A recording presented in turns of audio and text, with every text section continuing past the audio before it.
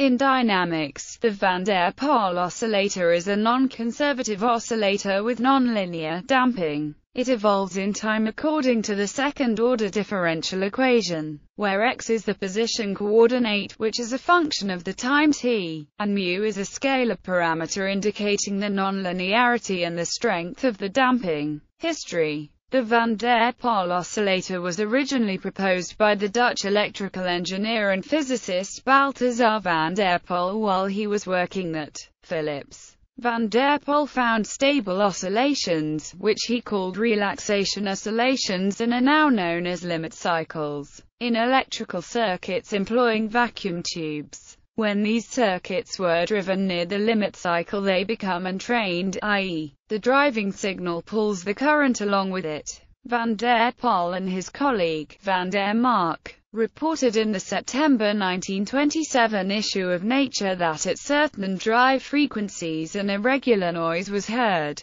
This irregular noise was always heard near the natural entrainment frequencies. This was one of the first discovered instances of deterministic chaos. The Vanderpoel equation has a long history of being used in both the physical and biological sciences. For instance, in biology, Fitzhugh and Nagumo extended the equation in a planar field as a model for action potentials of neurons. The equation has also been utilized in seismology to model the two plates in a geological fault, and in studies of phonation to model the right and left vocal fold oscillators. Two-dimensional form. Leonard's theorem can be used to prove that the system has a limit cycle. Applying the Leonard transformation, where the dot indicates the time derivative, the Vanderpoel oscillator can be written in its two-dimensional form. Another commonly used form based on the transformation is leading to results for the unforced oscillator. Two interesting regimes for the characteristics of the unforced oscillator are: when mu equals 0, i.e., there is no damping function, the equation becomes.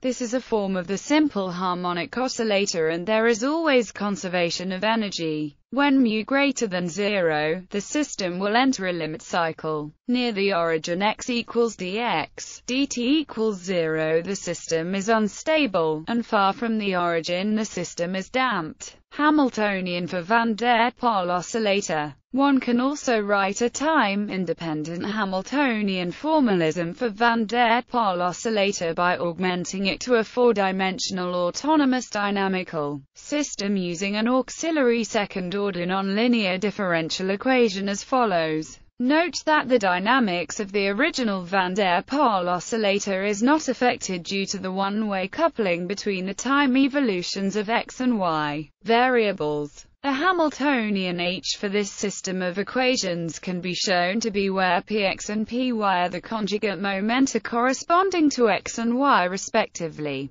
This may, in principle, lead to quantization of Vanderpoel oscillator. Force Vanderpoel oscillator. The force, or driven, Vanderpoel oscillator takes the original function and adds a driving function Sn to give a differential equation of the form, where A is the amplitude, or displacement, of the wave function and omega is its angular velocity. Popular culture. Author James Gleick described a vacuum tube Vanderpoel oscillator in his book Chaos, Making a New Science. According to a New York Times article, Gleick received a modern electronic Vanderpoel oscillator from a reader in 1988.